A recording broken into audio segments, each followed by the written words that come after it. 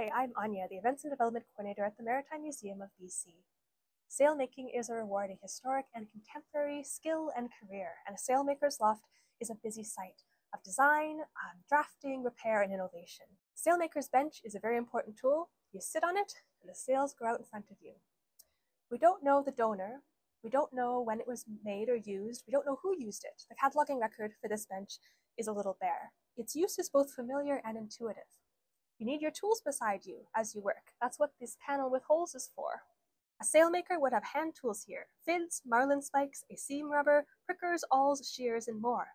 There are pockets along the side for spools of thread and twine, a beeswax lump, a sailmaker's palm, tape measures, and scissors. The seat cover is natural canvas. You can stick a needle in it and avoid awkward slivers. If you had a sail hook, you would attach it to the bench and it would keep your sailcloth taut as you worked on it.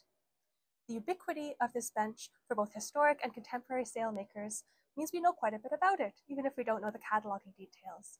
There's a shared story in stitching away by hand or machine in a sailmaker's loft.